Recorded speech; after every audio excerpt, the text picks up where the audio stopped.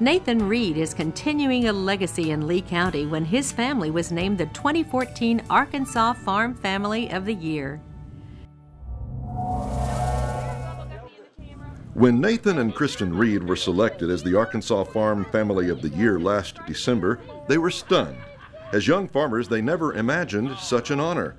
Nathan still expected to be farming with his father, Stanley Reed, but the 34-year-old took over full responsibility for the farm following his father's unexpected death 5 years ago.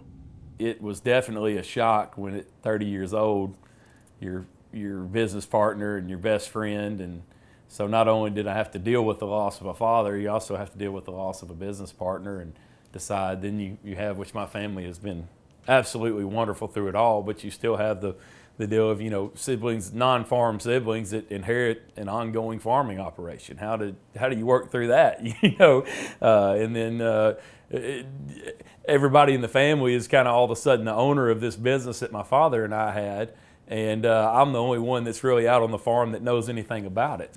Nathan and Kristen married in 2010 and have 3 children, with another on the way. Kristen is a CPA and brings an accounting background to the operation. Though she's acclimating to a new lifestyle, Kristen believes she complements Nathan, much like her mother-in-law did for her late husband. I would say, we just are both strong supporters of our husbands that farm. I mean, we're strong, supportive wives. And we do have different, strengths in terms, but she fit the bill for what Stanley needed, and I fit the bill for what Nathan needed. And obviously God's hand is in that, and I know that his plan is in work. It's his plan basically. But I just do think that we're both very good wives to our husbands, and they have to have a good support system.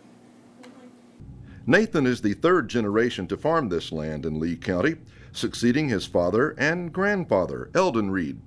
He's had to overcome a flood in 2011, followed by severe drought in 2012. Despite these challenges, he's learned each new year brings new opportunities. And my father used to say, and this is one of the, I guess, the big aspects that I enjoy about farming, is that every year is a fresh start. If you can stay in business, you're planting a little bitty seed, you care for it, nurture it, take that seed to harvest, and no matter how good or bad the crop is, I guess if you're still in business, you start again every year. There's a finale, there's a definite beginning and ending point every year to what you do. So that's one of the beautiful things about agriculture. The Reeds are grateful for the recognition being Farm Family of the Year brings, and hope to continue the family legacy with their children in the years to come.